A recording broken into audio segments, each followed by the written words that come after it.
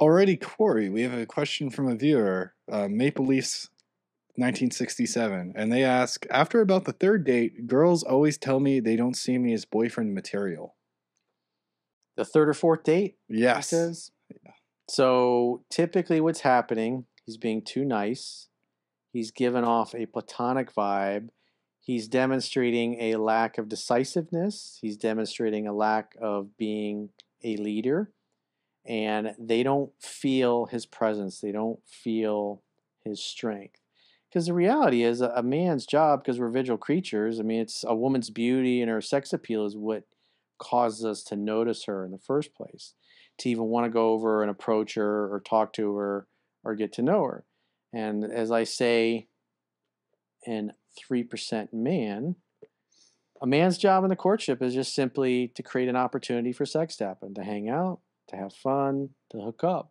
Because all relationships start out as casual romances, casual love affairs. And what turns them into a relationship is constant hanging out, having fun, hooking up. Typically starts out like once a week.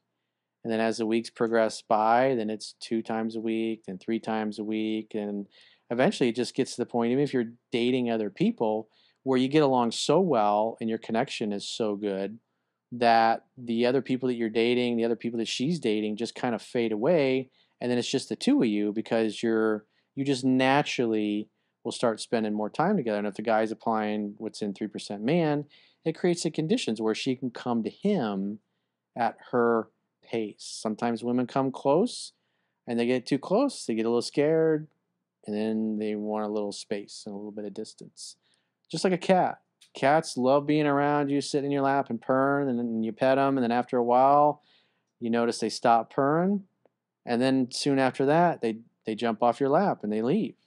And it's like they don't even want to be bothered with you anymore.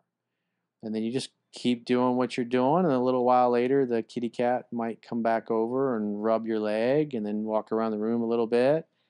And then a little while after that, it might hop up on the chair where you're sitting and slowly stroll over, and then sit in your lap for a bit. You'll start petting it, and then what happens? It goes, it starts purring again, and that's kind of the way women are, is they kind of come and go, and you got to create the conditions where she feels free to come and go. Like the Thich Nhat Hanh quote, you must love in such a way that the person you love feels free.